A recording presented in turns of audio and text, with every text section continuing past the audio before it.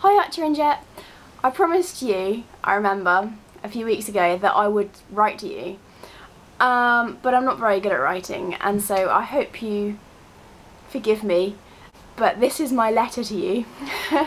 I'm in Coffs Harbour at the moment, so after I woofed in Lilydale, I went up to Sydney, and then from there I've come up to Coffs Harbour. And it's actually okay. I'm staying in a little hostel and the beach is really nice around here. Where I woofed at in Lilydale, you'd have really liked. There were so many apples, like loads of different varieties of apples. We could have just gone crazy.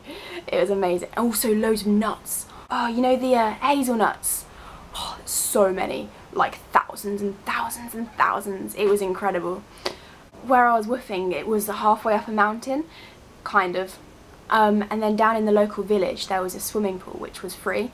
So we could just dive in and have a swim. It wasn't a heated swimming pool, but the showers afterwards were nice and warm, which was a relief. Also, whilst I was there, a treetop adventure park thing opened up, and they were looking for crash test dummies, like to try out the course for free, like before they'd actually opened it. They hadn't done proper trials or anything. I might be able to put a few pictures over my head of it, but it was so scary. So many times, like, you're like really, really high, like scary high. It doesn't feel like you're being held on. You've got this harness around your waist, and then you've got two kind of bits of cable from you, and you've got to attach yourself to it. So as you go around the course, you unattach yourself and reattach yourself.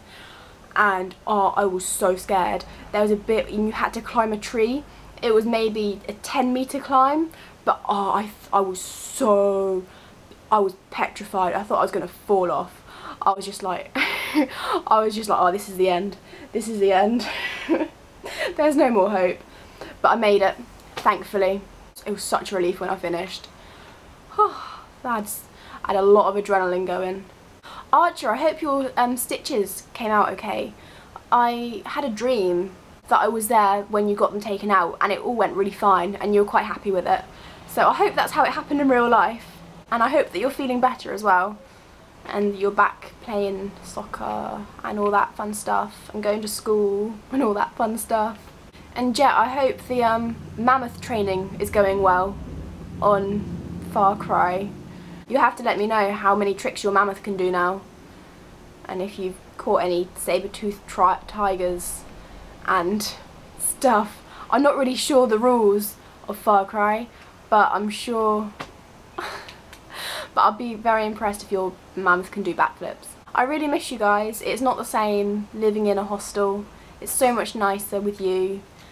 But it's just my next bit of the journey, and I hope that soon I can come back and visit you guys. And hopefully it'll be in the summer when, I don't know, maybe berry season. Because I like berries. So I hope to see you soon, and keep happy and stuff, because you're really awesome. Bye bye.